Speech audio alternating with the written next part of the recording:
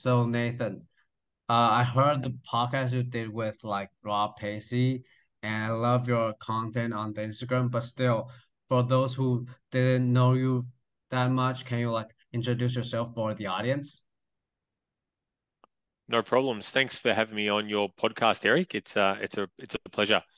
So a little bit about me. So Nathan Heaney, I guess preceding the TCC or the Conditioning Consultant Instagram page, which has more recently been set up.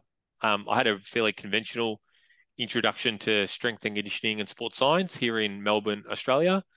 I studied at one of the universities in Melbourne.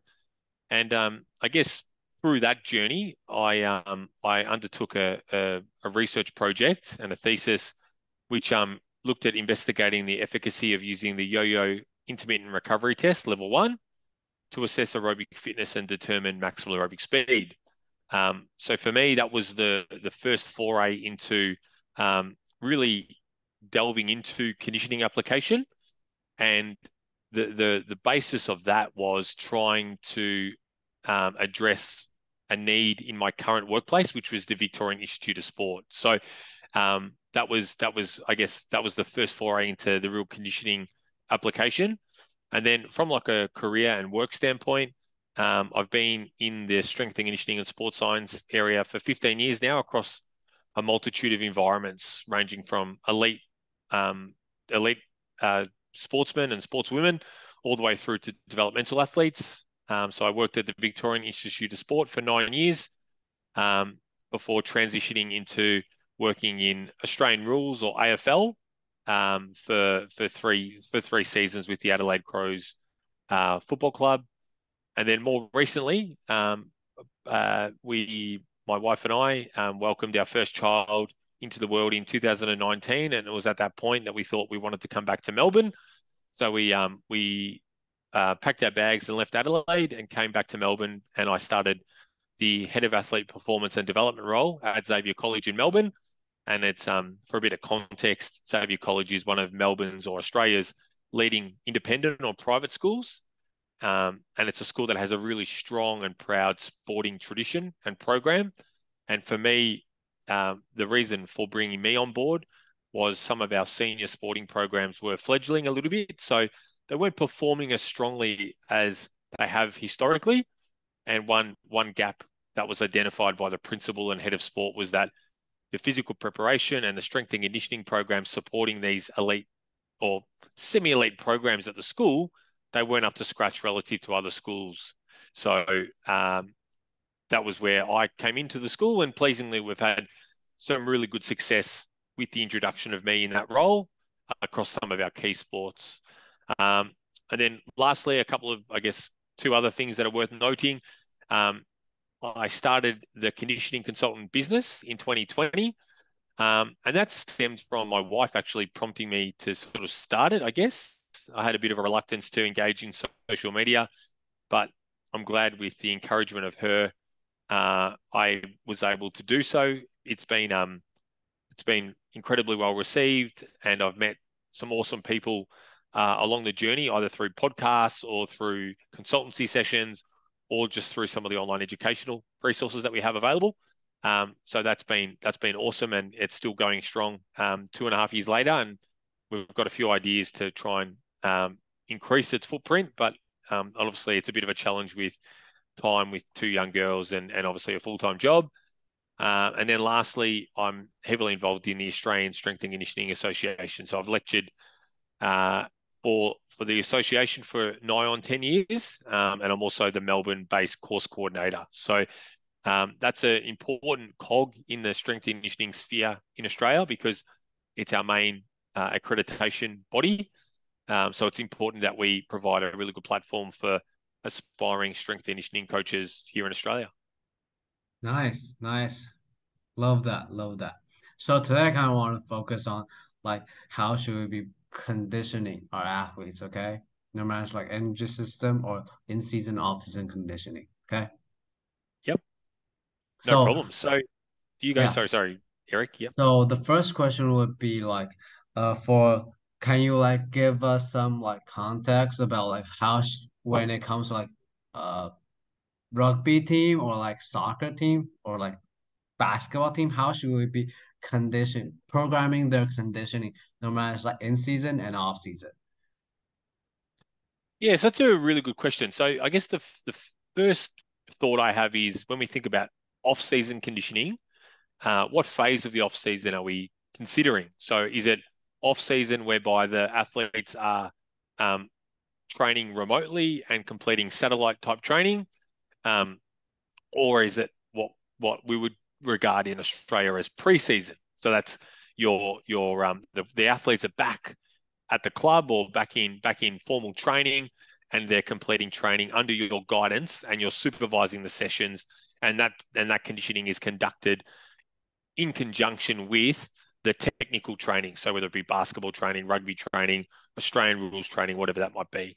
So if I assume that it's pre-season, for me, I think about specific phases of conditioning preparation. So I I for most cohorts and most groups, I would tend to use, I guess, what would be regarded as a relatively basic linear periodization model for conditioning application. And for me, the rationale there is it ties in best with the technical models that the coaches are often wanting to implement. So by virtue of that linear periodization model, I'll tend to use more um, general conditioning types and methods initially in that general preparation phase. So that lends itself to potentially some longer interval work or shorter interval work that's prescribed at mass or below. That's achieved via manipulating the work to rest ratio to make it more aerobically biased. And then over the course of that preseason preparation, as we transition from general preparation through to specific preparation through to pre-competition phase, the conditioning methods that I use progress in a linear fashion. So what I mean by that is there's an increase in intensity and a decrease in volume over the course of those phases. The reason I can do that is because as we make that transition, the technical training or the focus on the technical training is increasing alongside that.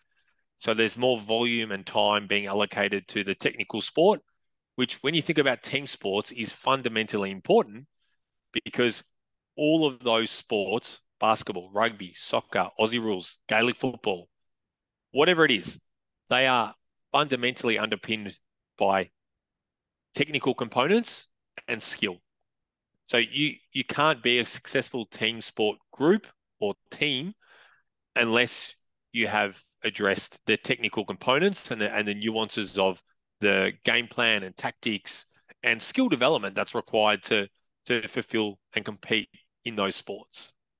So if I step back and then have a look at some of the conditioning methods that are used over the course of those phases, they are generally faster. Often they are in the specific preparation phase, they are generally still aerobically focused, but they're aerobically focused through the lens of a more hybrid model. So what I mean by that is it might be short super maximal hit. Okay, so that's a combination of aerobic and anaerobic stimulus, but with the overarching view of still improving aerobic fitness and aerobic power. And then when we get to that pre-competition phase, I often like to almost target specific groups within the team. So, for example, there might be a subgroup that still needs to work on aerobic fitness because for whatever reason they haven't reached the requisite level of aerobic fitness that you've set out. So they might still focus on aerobic fitness. Whereas hopefully with most of your group, they've met the requisite level of fitness or they've reached the target aerobic fitness values or targets that you've set for those groups or positions. They then can transition into more anaerobic type work. So that can be repeat sprint, repeat effort. It can be short anaerobic super maximal hit work. That's a type of training that I like to utilize. Or they can just focus more solely on their technical training. So you might say, in that phase, I'm actually shifting out of specific running conditioning, and I'm going to allocate all that time into the technical training, small-sided games, and I'm banking on the fact that those bouts of small-sided games or that technical training will maintain the aerobic fitness that I've developed over the preceding phase. So that's I guess a pretty long-winded answer around approach to preseason. The only thing I'll mention around off-season is if it is off-season and you are prescribing a program that is done in a satellite fashion. So what I mean by that is for Australian rules, for example, over the Christmas phase, and even before that, there's a big chunk of time where the athletes are still engaged by the club, but they do all their training by themselves. So that would be common across the world for high performance athletes and even some elite athletes. My biggest advice to practitioners and coaches when they encounter situations such as this is provide or devise a program that maximizes compliance. So I think what coaches often do during those phases is they try and prescribe something that is more suited to a preseason phase, which requires your supervision and your guidance and your expertise. And that becomes problematic because if you try and prescribe that type of program in the off season when they're not with you, they won't do it. Okay, so I always say simplify the program, have compliance at the forefront of your mind. And if you're getting 80% of the group completing 80% of the program in that phase, you've done really well. And then that lays the foundations and sets good habits for when the guys come back to you. You can be confident or more confident that they've done more work. And then that means you can be a little bit more aggressive with your training prescription when they return to formal preseason training. And then lastly, obviously, the question around in-season conditioning is a really interesting one because I would say it is very cultural. So what I mean by that is there are some sports whereby in-season conditioning is ingrained in their culture. So I would say, think of rugby union, for example. It's much more common for rugby union clubs to perform in-season conditioning as part of their week-to-week structure. And I think a part of that is it's the Canterbury Crusaders, who have been such a powerhouse in that competition. They implemented quite a unique model whereby they used in-season conditioning quite regularly and were really successful doing it. So that laid the foundations for other clubs to go, well, hang on, we might try and implement a similar model because it's been successful for them. If I think about in-season for an AFL team, there is a real reluctance to complete in-season conditioning, even though that in-season phase can span 6 months, 6 to 7 months. So that's definitely long enough to see a significant detraining effect, particularly when you think about aerobic fitness and even some of the anaerobic qualities as well, despite the fact that they try and maintain some of those through plyometric work, strength training, power work in the gym, etc. So the only other point I'll add around in-season considerations, if you are going to prescribe in-season conditioning, I always like to think about it through the lens of how do you maximize the physiological stimulus that you're trying to obtain and elicit whilst minimizing the cost of that. So how do you minimize the mechanical loading? How do you minimize the blood lactate response to the session? How do you minimize the RPE and the perceived exertion from the athletes for the session? So they're big considerations for me when I prescribe in-season conditioning, and that has a big impact on what types of sessions I'll often use if I do go down the path of prescribing some in-season conditioning. Great, great. So, uh, you mentioned like probably at the beginning of the season you're gonna use like mass, right? Am I right? Yep. So, can you like give us some more detail about like what exactly is like maximum aerobic speed and how should we like test it and how should we like program it? Yeah, so that's a great question. And I guess interestingly enough, it was probably formed the foundations of the of the Sportsmith um, podcast and obviously the article because um, as you're aware, Eric, and we obviously had a bit of a discussion before we went live here. unfortunately, maximal aerobic speed is largely misunderstood by a lot of practitioners. Um, so yeah, so in essence, maximal aerobic speed is an intensity measure. So it it originates from the term velocity VO2 max.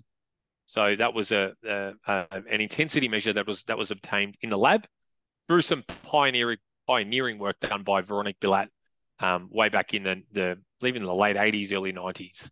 So it's been around for a long time, and that's the concept velocity of VO2 max. Now, the issue with velocity of VO2 max was that you needed to complete a VO2 max test in a lab and have a Met card and all sorts of other pieces of equipment to accurately determine it. So for most practitioners and most coaches, they don't have access to that. And also for team sports, it's impractical to test athletes and not really relevant to test athletes in that medium anyway.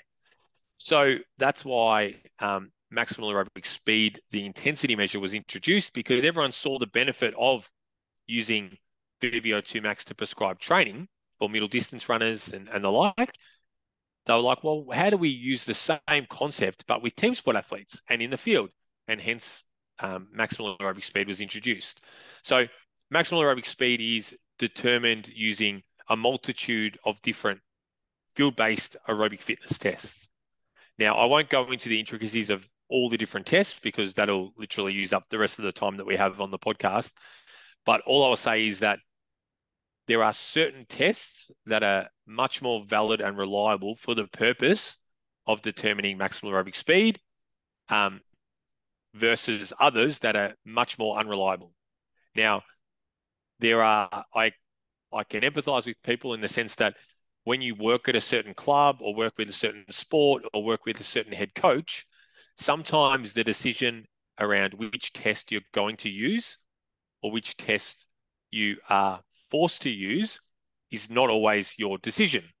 So by virtue of that, there are a whole host of different regression equations that are available to try and improve the validity and the reliability of the maximal aerobic speed obtained from those tests. And the reason that is so important is because if you go down the path of wanting to consider using maximal aerobic speed to prescribe your conditioning work, if you get the first step wrong, and that is determining an accurate maximal aerobic speed value to prescribe off, you're already starting from a long way back. It's basically impossible to use mass effectively if your mass value is wrong. Okay, so that I cannot be clearer with that, and I think that's something that's really misunderstood. People, I see quite often people try and determine maximal aerobic speed from field tests that are not valid or reliable, and then then they worry about, well, is my session prescription effective? My response to them often is, well, your mass is wrong to start with, so it doesn't matter how effective your prescription is because the basis of your prescription is wrong. So yeah, so that's maximal aerobic speed. That's obviously a bit of an introduction around testing. It's probably worth noting that I often will use. There's obviously probably 3 tests that I would commonly utilize. So a time trial is used quite often in the sports that I work with. So Aussie rules, culturally, time trials are incredibly popular. So probably the main one that I use there is a 2K time trial. And there's been a few studies that have highlighted that it is reasonably accurate in terms of maximal aerobic speed determination, but you've got to be really mindful of how you administer that test. So that definitely has an impact on the accuracy of your determined mass. And the other 2 tests are a maximal aerobic speed test, which is I guess a derivative of the University of Montreal track test. So that's essentially, imagine like a big test, but done around a track. So that's almost, I would say that's the gold standard field test for MAS determination. And then the other one I've used, which is the one I've studied, is the Yo-Yo Intermittent Recovery Test Level 1. Now, the raw MAS value that you'll get from a Yo-Yo IR1 will overestimate MAS. So there is a regression equation available, which I've published, that addresses this overestimation. And once you use that regression equation, you get an MAS value that is much more akin to an accurate MAS and corresponds with velocity of VO2 max. And as such, you can be really confident that you can prescribe conditioning using that MAS value really confidently, because that's important. You essentially you try when you think about VVO2 max as being the gold standard measure. The MAS you're trying to determine should be as similar to that as possible. That's what we're trying to do when we determine MAS. And then obviously the second layer to that question is prescription. Now that is that's a big topic, and I guess there's lots of confusion around prescribing conditioning using MAS. Now that's for me, that was the basis of some of the online educational resources that I've created. So I created a 3-part conditioning workshop. So part 1 revolved around determination of MAS and some introduction to underpinning research for conditioning application and aerobic fitness. Workshop 2, or part 2, revolved around HIIT prescription. So that was 90 minutes devoted to prescribing training using MAS, and then a few other layers. So utilizing MAS for tempo, or what other methods you can use for tempo prescription as well. And then part 3, or workshop 3, was pitched at conditioning periodization. So again, fundamentally important. It was one of your first questions here. So when I speak to practitioners that are keen to learn more, that is always my go-to recommendation, because it's 4.5 hours of online education for conditioning that's pitched at the right level. And I've got lots of experience in this space, and especially lots of experience trying to educate aspiring S&C coaches, or in actual fact, really established S&C coaches that just haven't paid proper attention to conditioning. So it's always been a bit of an afterthought. It's a bit ad hoc. And then once they undertake this course, they are blown away by the level of detail in the course. And then by virtue of that, it then flows into the way they prescribe their conditioning. So yeah, in terms of conditioning prescription, there's probably not much more I can add, other than, like, I think that's a great recommendation for most people that are interested in the area. I think there's so many layers to HIIT prescription using MAS that it's hard to provide a really specific answer. But I think MAS for me is an incredibly versatile intensity measure that can be used to prescribe conditioning for endurance athletes or team sport athletes. So that's again misunderstood. Like, people don't understand that. And it can be used to prescribe conditioning right across the intensity continuum. So what I mean by that is, I've used MAS to prescribe conditioning for endurance athletes and team sport athletes doing an easy run. I've also prescribed MAS for short interval, long interval, short aerobic interval, short anaerobic interval, short supramaximal HIIT, short anaerobic supramaximal HIIT. I've used it all across the intensity continuum, and it ranges. That's about when you look at percentage of MAS, that range can be about 60 to 70% across all of those sessions. So it's an incredibly versatile measure. It's also not the only way to do and prescribe conditioning as well. I definitely acknowledge that. But I think for me, MAS comes into its own when you are working with teams and large groups, because in my experience and looking at the research, it is the most effective way to induce an effective and consistent conditioning stimulus, irrespective of the goal you're after, but particularly for aerobic fitness adaptation. Great, great. So, besides like maximum aerobic speed, I want to ask as well, like, how about like the anaerobic speed reserve? What are your thoughts on this? How should we be like also test it and program it with like HIIT? Yep, great question, Eric. So, anaerobic speed reserve. So if I take a little bit of a step back, so I've already touched on the conditioning workshops that I'd created and that have been incredibly popular. The more recently, it was probably last year, probably mid last year, I released an anaerobic speed reserve webinar, and that was because for a lot of practitioners, once they've got that foundational level of conditioning knowledge, especially when you work in team sports, you inherently prescribe a lot of conditioning that is short interval, and it's also short hybrid interval or short super maximal interval. That's an incredibly popular session type. For some of your listeners, they might recognize that as Eurofit method. That's commonly what it's referred to. I call it short super maximal high intensity interval training. So an example might be 30-30. So 30 seconds of work, 30 seconds passive recovery at 115% MAS, or 20-20, 15-15, 10-10. The work to rest ratio is 1-to-1, and it's prescribed above 100% MAS. Generally between 115 and 120 is kind of the sweet spot. So that is really popular.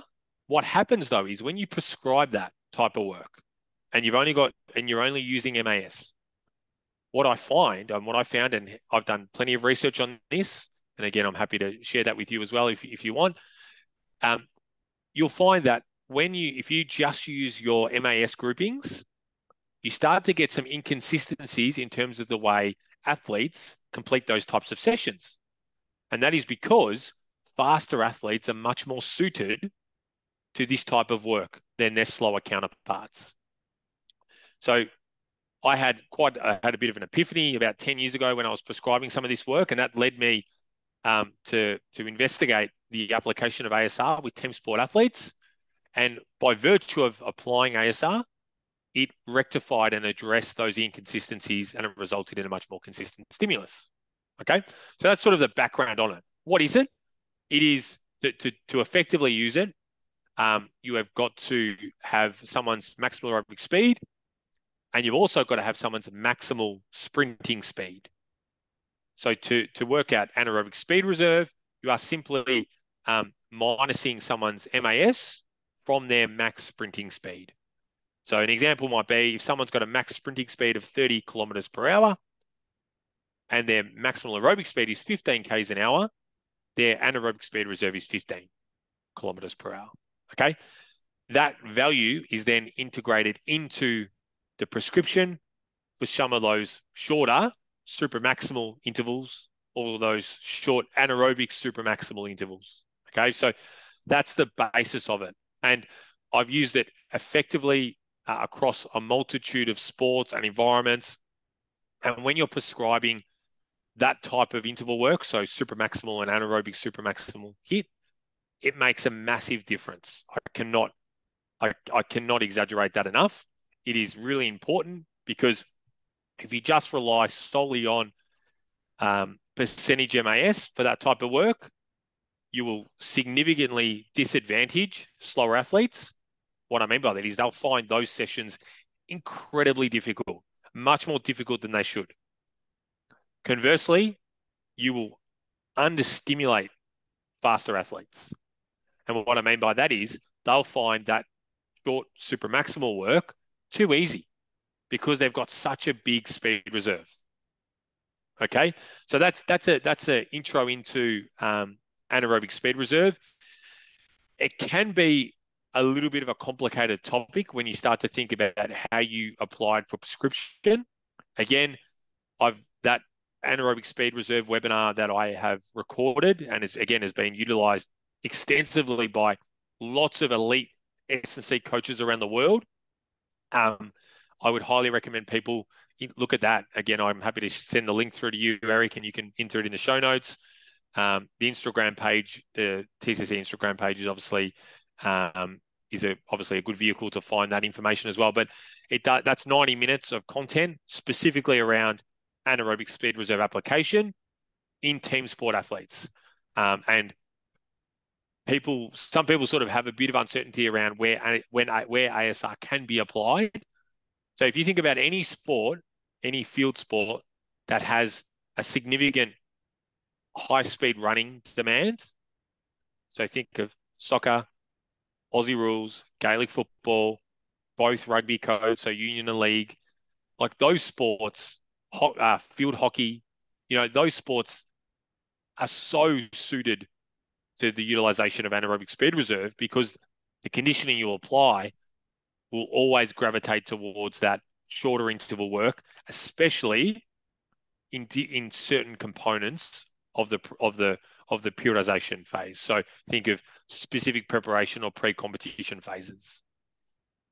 Love that. Love that. So, besides like the anaerobic speed reserve and the MAS, you also mentioned like you're gonna do some like long HIIT or like short HIIT, right? So can you like give us an example like what type of like HIIT you're gonna implement it when it's like preseason and how should we do it? Should we be programming the short HIIT during the season? Yeah, so it's a really good question. So I'll give you, so like if we start with the preseason example, so let's call it general preparation. And when I work in teams, like with groups, I always would tend to use time-based intervals or duration-based intervals. And that's because they're much easier to implement and administer in large groups. So when I'm talking about large groups, I've worked with groups that have upwards of 80 athletes running at once. That's a real logistical challenge. So, uh, so an example might be even with those 80 athletes, the challenge is how do you induce a consistent stimulus for them? So I might prescribe 6 to 8 reps, depending on the volume that I'm after, of 2 minutes of work. Let's say it's anywhere between 97.5 and 100% MAS, and it might be prescribed at a 2-to-1 work to rest ratio. So 1 minute walk recovery or passive recovery. Okay, so that's an example of um, a longer interval session that would be really well suited to the general preparation phase for a team sport group. Now, when you think about if you have 5 or 6 groups within your squad, what happens is the different MAS values correspond to a different distance for the 2-minute rep. And that's how you achieve that incredibly consistent stimulus across the group because everyone's working at the same relative intensity. That is really hard to achieve when you use other intensity measures to prescribe your conditioning. So think of if you prescribe subjectively and you say to your group, I want you to run those 2-minute intervals at 80% effort, the question you'll get back is, oh, how hard's 80%? You're like, and you field that question 55 times, and it's incredibly frustrating for you as a coach because it adds layers of complexity that you don't need to worry about. And it also results in an inferior stimulus because the athletes are confused. They don't know how hard they need to work. So that's an example of long interval. And then if I think about short interval and I think about the application of the in-season or pre-season, the type of short interval will obviously be impacted by the phase. But if I give an example of one that would be relatively well suited to both pre-season and in-season. So let's talk about a short interval session. It is straight line, so no change in direction. Okay, so that's important to reduce the mechanical loading and the metabolic cost because we know change in direction, eccentric loading, and reacceleration after every change has an impact on session RPE, blood lactate, type 2 fiber recruitment, all those things that have an impact on conditioning application. So those considerations in mind for in-season. And also when you think about pre-season, we're trying to maximize the aerobic stimulus, more specifically aerobic power. So how do we maximize the ability of your muscles to utilize oxygen? So I'll use like basically a 3-to-1 short interval or short aerobic interval session. So it might be 45 seconds of work with 15 seconds of passive recovery. And I might do 2 sets of 6 to 8 reps, depending on the volume allocation that you've got, the group you're working with, their status. Okay. And again, same philosophy. MAS values across your groups correspond to a different distance. And again, that's a session that I've applied across a multitude of different groups. So again, I can't stress that enough. incredibly effective. And hopefully those two examples give you a bit of an idea as to the different ability the breadth of the ability of MAS to be applied. The one thing I probably should touch on, given that we've spoken about it, is if we're in pre-season in a specific preparation phase and I wanted to use short super maximal hit, there's two examples.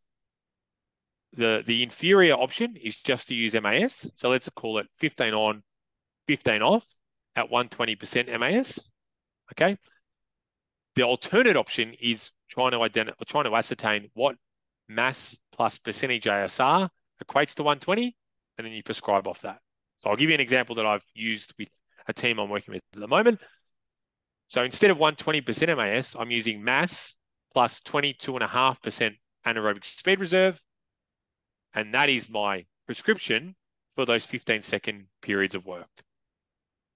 Okay, again, probably hard for people to contextualize if they're not au fait with some of the intricacies of conditioning application, and in particular anaerobic speed reserve. Hence why I would encourage them to look at the TCC Instagram page or the website. And then again, if they're really interested for upskilling in learning more, upskilling themselves, yeah, undertake those courses. They are, they've been used a lot by lots of really well credentialed and experienced practitioners across the world. Great, great. So, besides like MAS or like anaerobic speed reserve, can we like uh just simplify that by using like heart rate? Is it possible to like simplify those with just heart rate and use it like heart rate zone to like program our conditioning throughout whole year? Yep. Eric, that is a terrific question. Um, I would say it depends on the group you're working with. So if you're working with team sport groups in a team sport setting and one that has 20, 30, 40, 50 athletes, whatever it is, I would say the inclusion of heart rate can actually add lots of complexity to the prescription. And the reason I say that is because it is whilst it's an incredibly valuable measure and metric, and it's a great indicator of internal load, it adds layers of complexity because it is impacted so greatly by things that you can't really control. Environmental conditions, their stress, their fatigue and freshness you can control, but cognitive fatigue and load you can't control. Like someone's had a bad night with their kid, they've had 2 hours sleep, that's going to have an impact on their heart rate response the next morning. You can't control that.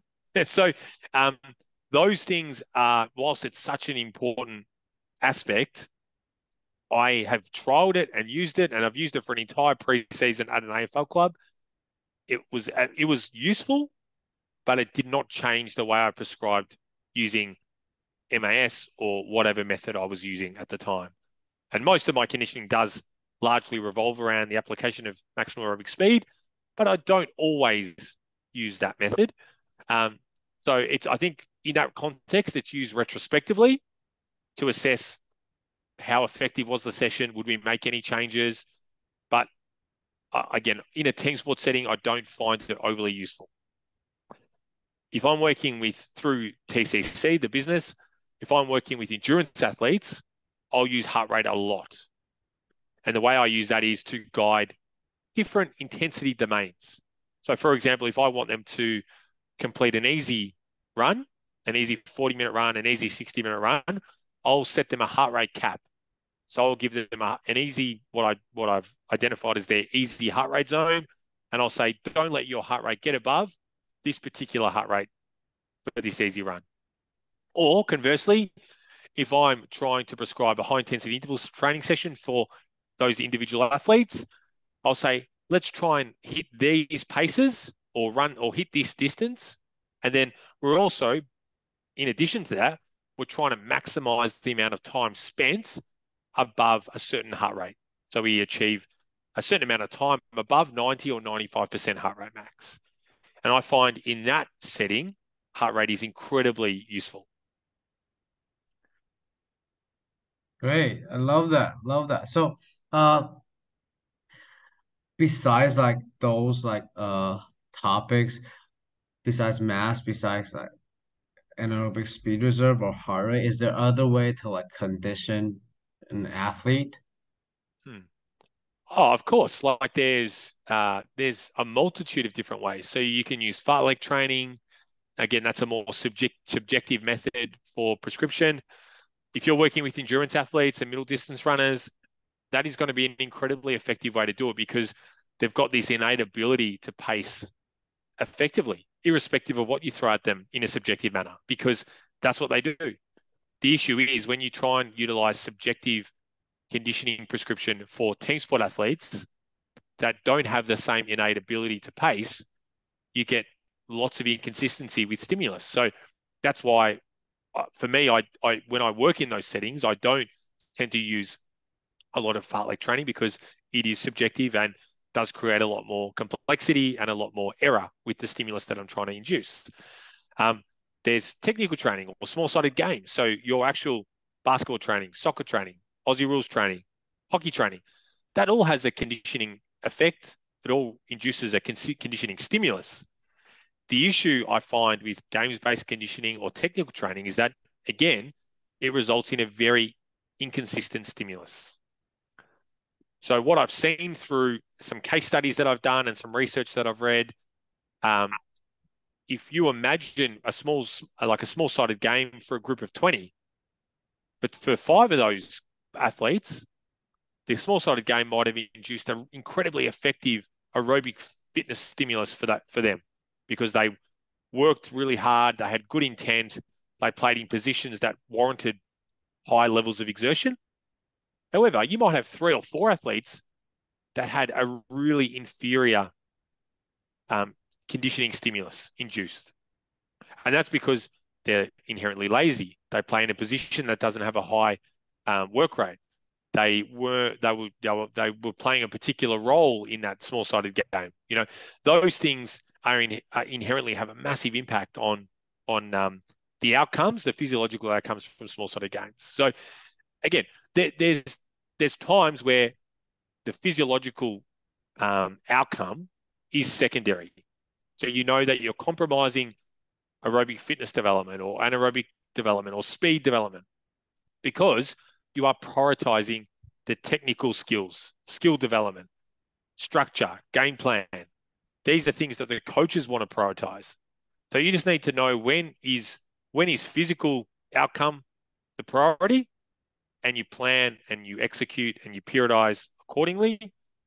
And then when it flips and the technical model and your technical training is the priority, how do you then reprioritize and change so that you are giving due time and you're giving enough priority to the technical training? Because remember, that is the most important aspect. Your role as an S&C coach or sports scientist or a practitioner working with those teams is to lay the physical foundations that enable the coaches to execute a game plan that will enable them to be as successful as possible. And if all you do is mass running and you don't do any technical training, that's not going to be overly effective. So it's trying to, that there's lots of layers to this, but obviously we have a sort of a short time frame. But there are a couple of different examples. There's obviously repeat sprint training, which is pretty popular. Again, for me, like it's not a bad anaerobic stimulus, but if you do it running and actually sprinting, there's lots of inherent risk there. So what's the risk versus benefit ratio? How willing are you going to be to risk someone tearing a hammy in a repeat sprint session? Like that's the risk versus reward. If you do repeat sprint training on a bike, it's a different kettle of fish. It's non-specific if you're a running-based athlete, but it might induce an incredibly effective anaerobic glycolytic stimulus and with very little injury risk because it's a much safer mode to complete those methods. So, and then the last one is obviously cross training. So that's useful to top up aerobic fitness or different energy system qualities that you might want to address. However, for me, it's non-specific. We want to try and train in task-specific modes. but it has a place depending on the circumstance. So if someone's injured, of course, it's much better than nothing. If someone's deficient in a particular system and you feel like providing them with extra conditioning to address this, I think that's okay, provided it doesn't compromise technical training time or doesn't compromise their actual it doesn't compromise their actual running conditioning that you're doing with them, because that's the most effective mode of training that you will do with them. So yeah, there's I guess an overview of some other options that you've got. But yeah, again, yeah, there's probably a few more that I've forgotten, and probably that we don't have time to discuss as well. Yeah, I love that. I love that. That's kind of like all the question I have for you today. So, for those like, because conditioning is like we discussed before, is like I know it's I don't know if it's misguided or like misused in our field. So for those who want to like uh contact you or want to find out where the online webinar or like the online workshop is, where can they find it and where can they reach out to you? Yeah. So Eric, so probably the first point of call would be the conditioning consultant Instagram page. So it is just at the conditioning consultant.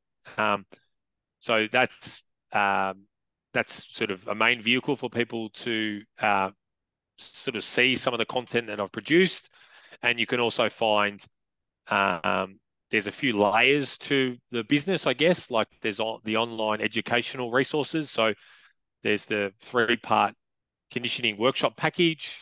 There's the AS anaerobic speed reserve webinar, and then there's also a GPS team sport GPS webinar as well, which is incredibly popular because the advent of inexpensive GPS units has meant that more and more clubs, even sub-elite clubs, are using GPS in training. And I often find a whole host of issues with the application of that. Again, not for today, but that's an example of the online educational resources that I've got available and that have been used right across the world, which is, probably one of the things I'm most proud about with the business is the ability to educate and upskill eager and aspirational and enthusiastic practitioners that have identified a gap in their conditioning knowledge, and they see me as a trusted source of information and guidance for that.